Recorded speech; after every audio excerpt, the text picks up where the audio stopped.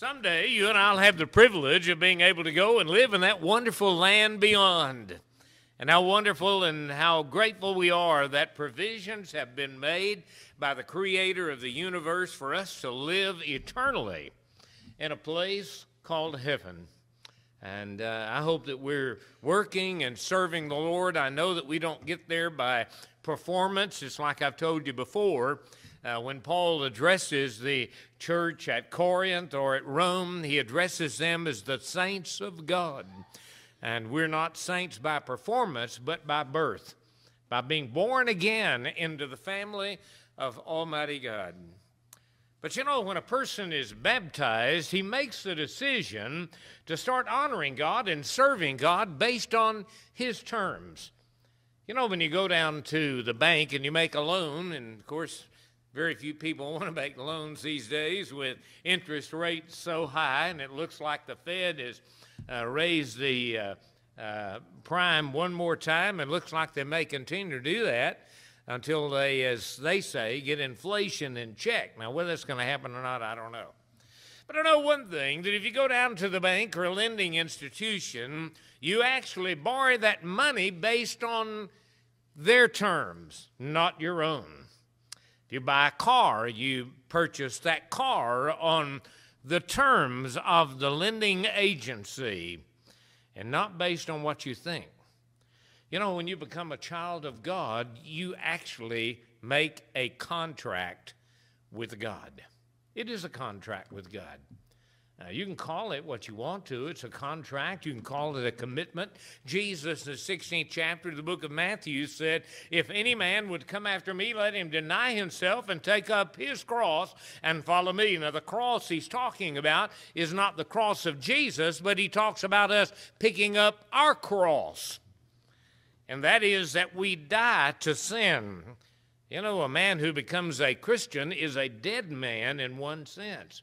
He is dead to sin. Romans chapter 6. He no longer has rights, but we live under the lordship of Jesus Christ. And we function and we live our lives based on his terms. And in reality, it is the only life that is worth living. There is no life without Jesus Christ our Lord.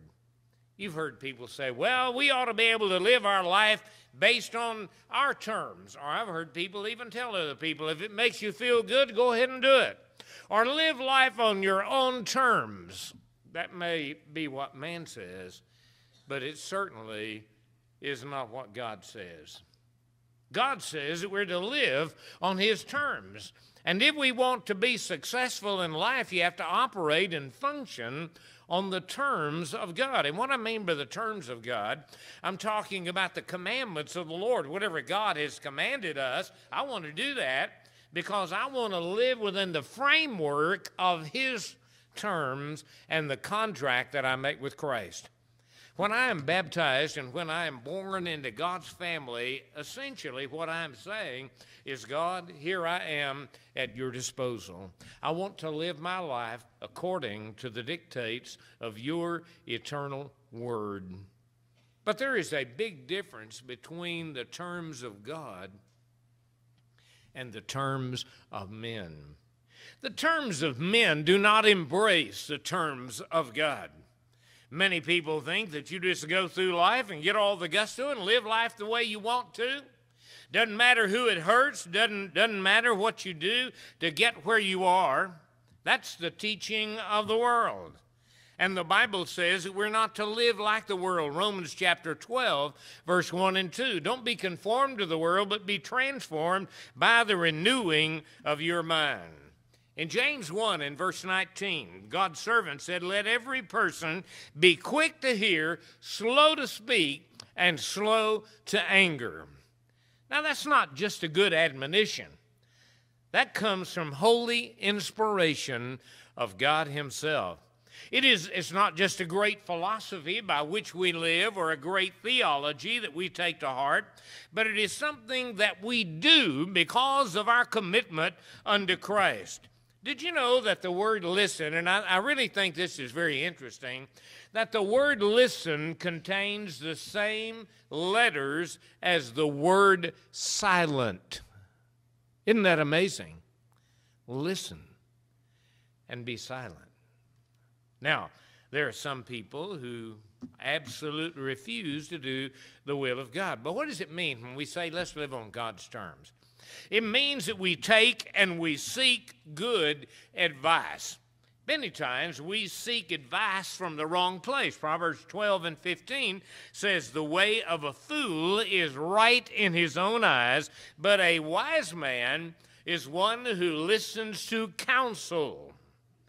You know, when you begin to think that you know it all and you have it all, in check and you have a handle on everything in life, then, hey, you probably don't. You probably don't. We have to admit our own weaknesses. When we talk about taking good advice, we have to admit that we are weak in a lot of places. A lot of people don't want to acknowledge their weakness. The Apostle Paul said one time, when I think that I'm strong, he said, therein am I weak. And where I am weak, sometimes I really am strong. But a lot of times people do not want to admit their weaknesses in life. We all have them. We have them physically. But the real danger is having spiritual weaknesses. Paul said one time that people who partake of the Lord's Supper in 1 Corinthians chapter 12, and they do it without discerning the Lord's body, they are sick and weakly. Proverbs 15 and verse 5 says, a fool rejects his father's discipline, but he who regards reproof is sensible. You know, there's so many statements found in the book of Proverbs that really are statements of just everyday life. Taking advice not only from those whom you deem to be wise and those who have lived. You know, I have learned through life, and they have a young preacher actually up at DeKalb, and we were having the evening meal with him on Wednesday night, and he asked me, he said, Brother Manuel, he said, you've been in Palestine and the church there for the last 50 years, and he asked me the question. He said, what would you offer to a young preacher who is seeking advice? I would say, first of all, I would tell you to stay in the Word of God. Make sure that what you are proclaiming is from God and not from men. And make sure that you do not give up, that you don't acquiesce. You just keep on going. You just keep on preaching the Word of God. And never, ever give up. He had a wonderful family, 4 young children. And those children listened to him. And when I was preparing this lesson, actually before I went there, I didn't know all of that. But you know, we all have to take advice. It is only a fool who is unwilling to take advice. Now, advice is something that we all have to weigh. If it's good advice, you take it. If it's bad advice, you don't take it. You don't take advice from a fool, but you take advice from someone who is worthy. You don't have to learn the hard way. When you talk about living on God's terms, sometimes people say, well, you know, you just have to go through life and experience all these things, and then you'll learn. You know what? You don't have to experience many of the things that people go through in life. You don't have to learn the hard way. When I was a young preacher, I sought counsel from older ministers, and I'm still seeking counsel from older ministers.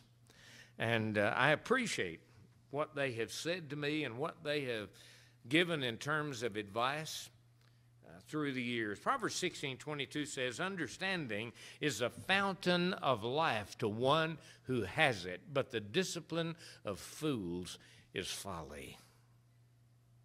Isn't that a sad thing? When you really stop and think about what James says, he says, be swift to hear, slow to speak, and slow to wrath. And he who brings trouble on his family will inherit only wind, and the fool will be servant to the wise. Proverbs 11 and verse 29.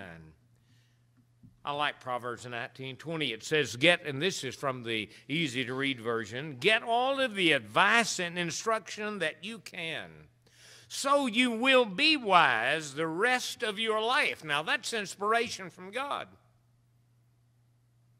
Sometimes people think they know it all, and I don't need advice. And the way of man is not in himself. Jeremiah 10 and verse 23 says, that's why I said we all need advice. And you need to seek advice. Don't wait for people to come up and try to give you advice. Seek it. For the way of man is not in himself, nor is it man to determine his own steps. It is God, and that's why I tell you tonight that we need to live on God's terms. For the Lord is the one who gives wisdom. I want you to notice this over here. That's not just a blank space up there. That is the letter I. And God says in Isaiah 48 and verse 17, I lead you where you should go. God leads us. We could avoid many of the pitfalls of life if we were living on the terms of God. There's another term of God, and that is to get rid of anger. Several years ago, Jim Davis did an exhaustive study on anger and what anger does. We know that Solomon said that anger resteth in the bosom of fools. And, we just have to be very, very careful about that. We have to hold our peace for an appropriate time. For Proverbs 12 and 16 says that a fool's anger is known at once, but a prudent man conceals his own dishonor. Don't be careless with your reaction. We spend more time reacting instead of acting. A wise man is cautious and turns away from evil. But a fool is arrogant and careless, and a quick-tempered man acts foolishly, and a man of evil devices is hated. I saw this quote, and I had to put this up here. I decided, here again, Dwight, I wish we could get this one on the side. It's too long. But it's so true, isn't it? Never do something permanently foolish just because you are temporarily upset. How many times do we get upset? Anybody in here never get upset? Anybody in here? That means you all get upset. We all get upset at times. We say things at times we wish we hadn't said. We do things sometimes we wish we hadn't done. And it's based upon being temporarily upset. And we have to get rid of our anger. And we do it by exercising self-discipline. And when you do, that's how you hold your temper. Proverbs 29 and 11, a fool always loses his temper, but a wise man holds it back. And be not hasty in thy spirit to be angry, for anger resteth in the bosom of the fool, Ecclesiastes 7 and verse 9. Don't get in a hurry to get angry. You know, sometimes people get real angry real quick. How many times you've been driving down the highway maybe and somebody tailgating you? You get angry? What if the waitress doesn't come with your food in what you consider to be an appropriate time? Do you ever get angry? You ever get upset? What if you ask someone to do something and they don't do it? They tell you they're going to do it, but they don't do it. Does it anger you? Or can you get beyond it? A fool will give full vent to his anger, but a wise man keeps himself under control, Proverbs 29. And you talk too much. Maybe that's one of our big problems. You know, if you live on God's terms, you watch what you say. You temper what you're going to say. You talk too much, and you're bound to say something wrong. Solomon said, words are like milk. They can never be gathered up again. And it's true, isn't it? Proverbs 10 and verse 8, the wise of heart will receive commands, but a babbling fool will be ruined. Sometimes people are so foolish. When I think about anger, I can't help but think about the story many years ago about the man who was leaving Dallas, Texas, and he was going to Chattanooga, Tennessee, and he was going on Amtrak, and it was kind of late in the evening, and he went to the porter, and he told the porter, he said, look, he says, I know we're leaving Dallas, it's kind of early in the evening, really, but he said, I know we're going to get into Chattanooga probably sometime around 4:30 or 5 o'clock in the morning. And he said, I have to get off of this train. There is no absolute other way. I absolutely got to get off at 4:30, 5 o'clock in the morning. You make sure that you get me off of this train in Chattanooga. I have a very important meeting at 8 o'clock. It is imperative that you do it. And he walked away, went to sleep on the train. The next morning, he woke up somewhere over in South Carolina. He was fit to be tied. He could chew nails, he was so mad. He went and he grabbed the porter, and he gave that porter a tongue lashing like you cannot imagine. I mean, he raked him up and down. And the man walked away. But the conductor saw what was going on. And he walked over to the porter, and he said, I'm real sorry about that. He said, I have never seen a man as mad in all of my life. Have you? He said, just one. He said, that was a man I put off in Chattanooga last night. It's easy for us to get upset. It's easy for us to get mad. Be careful. We'll all do it. I don't care who you are, and anybody says you don't get angry and you don't get mad, you're not being very honest. But the wise of heart will receive the commandments of God. You will intentionally, if you don't live on God's terms, you will intentionally spread slander. You know what slander is? It's lies. Proverbs 10:18 says, he who conceals hatred has lying lips, and he who spreads slander is a fool. Be slow to speak. Isn't that what James says? Be quick to hear, slow to speak, slow to wrath, but quick to hear. You will only hurt yourself when you are quick to speak. In the mouth of the foolish is a rod for his back. In other words, you're inflicting pain on your own self, but the lips of the wise will protect them. And do not, I like this one, Proverbs 20:6-4. Do not answer a fool according to his folly, or you will be like him yourself. But now you must put them all away. Anger and wrath.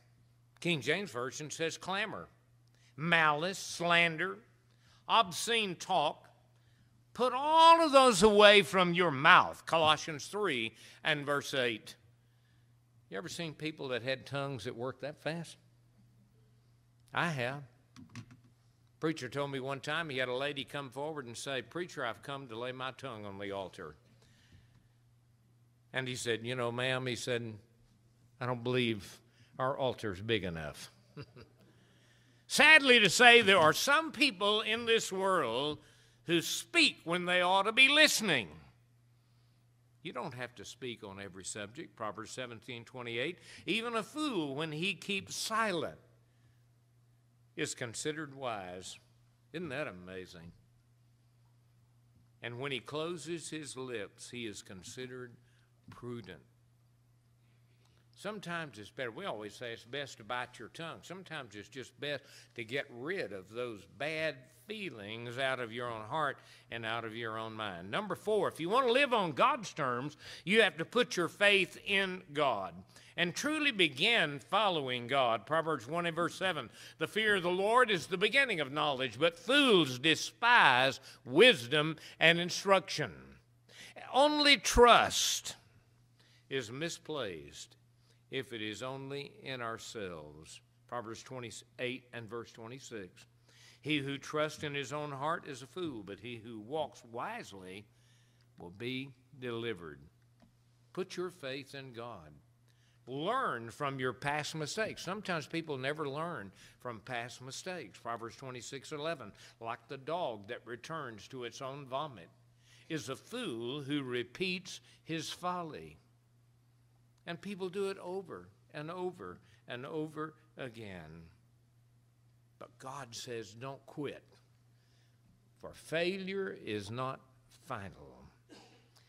And never be a prisoner, as we've been talking in our Sunday morning Bible class, never be a prisoner of your past. It was just a lesson, not a lifetime sentence. Every prudent man acts with knowledge, but a fool displays his folly. Proverbs 13 and verse 16. I don't know that there's any book in all of the Bible that talks about the folly of man or the foolishness of humankind any more than the book of Proverbs. We must be quick to hear, slow to speak, and slow to wrath. We have to act with knowledge by becoming Christians. And here's the real crux of the matter, and here's the real tough one, is start living like one. Start living like a Christian. If I were to ask you tonight, has there been an exhibition of your listening or an exhibition of you speaking? Maybe when you should have been listening. Those of us that are Christians understand full well what we're talking about tonight. And if you're not a Christian, then you need to start serving God and serving Him on His terms. And He said, if you want to be a Christian, here are His terms. They're very simple, very plain. Even a child can understand it. Believe in Him with all of your heart. Acknowledge Him as Lord and Savior, Matthew 10:32. And make the good confession, for the book of Romans 10, verse 9 and 10 says, with the heart man believeth unto righteousness, and with the mouth confession is made unto salvation. And with a penitent heart yield yourself to be immersed or baptized in water for the forgiveness of your sin. That's our lesson tonight. I hope it's helped you in some way. If we can help you further, we invite you to respond right now while we stand and while we sing.